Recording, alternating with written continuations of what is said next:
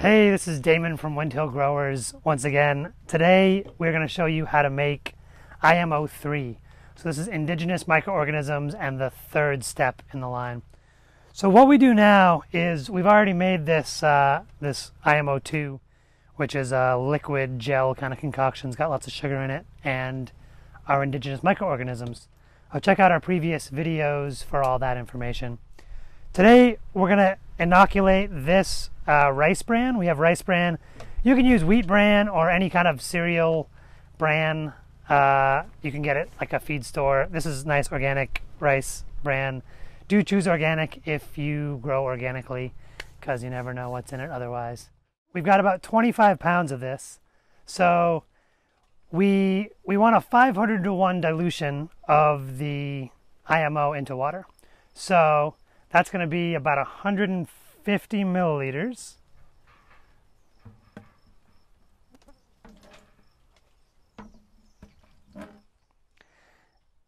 And that's going to go into 2 gallons of water, so 8 liters of water, which is going to be good for 25 pounds of rice bran. So we're going to, first of all, dilute our IMO in 500 to 1 water. And then we're going to mix up the water that's inoculated with the IMO into the bran. And we're going to go for what's called field capacity. And we'll show you that. It's basically when you squeeze the material after you've added the water, you mix it up. And when you squeeze it, a couple of drops should come out, but it shouldn't be like soaked so that it's pouring out water. But it should be enough so that when you squeeze it hard, a drop or two comes out. And we call that field capacity. We use it for all kinds of things in growing. And so for example, when you transplant plants, you want to get the soil to field capacity, and then when you put the plant in the soil, it's not going to be transplant shock. So that's getting pretty good. It's sort of like bread dough, honestly. Like, see, I didn't really squeeze this, but if I really squeeze it, just a little bit of moisture comes out. So this is a little bit dry still, but you get that idea, right? So it's it doesn't necessarily spring right back, and it's not soaking wet, but just enough so that it drips a little bit. But this stuff is pretty absorbent, so I think I'm going to put a little more water in. That's the idea.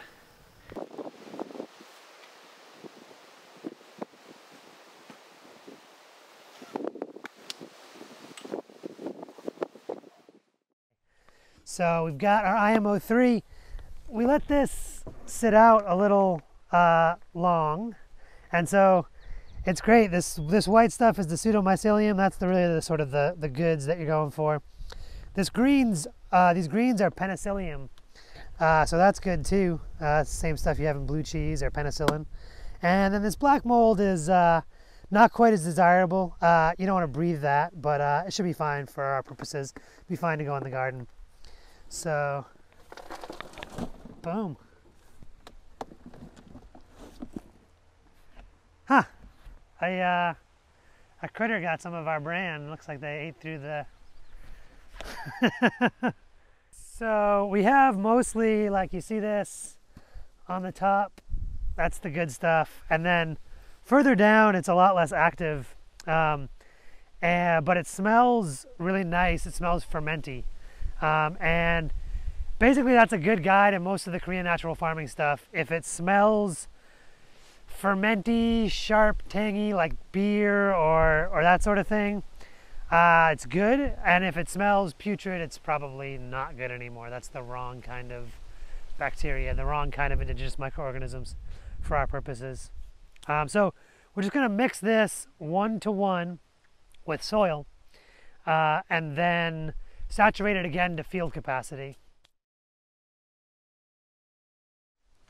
And this is some finished compost, so this will be nice. Cool, so that's about 1 to 1. So we're getting this to field capacity.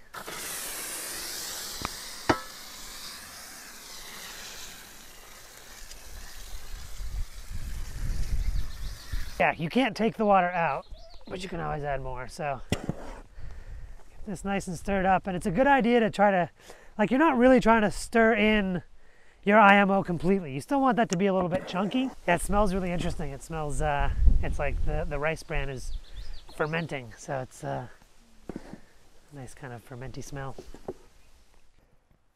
So it's maybe still a teeny bit dry. Just a little bit more water.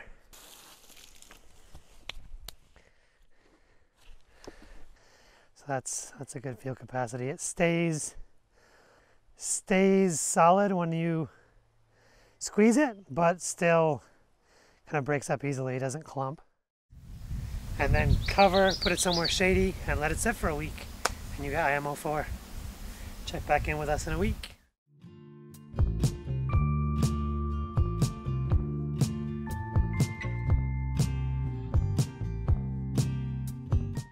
We're finally ready. This is our IMO 4. It smells like compost now because we mixed it with the compost, and it's super active. So we can now either inoculate more soil, more compost with this, or you can add it to your garden as is and get all that microlife proliferating in your garden. It's also a fantastic compost starter, so if you have a compost pile that you're working on or setting up, this stuff is the bomb and is going to like accelerate that composting process and make sure you have a really solid compost product. And what we're going to do is we're going to put it in a spot in the greenhouse. We've actually taken some soil out of a bed, and I'm going to cover it with soil and then gradually incorporate it into our greenhouse soil. Thanks so much for watching. We appreciate it. If you like what you're seeing, like and subscribe, please. And we'll see you next time.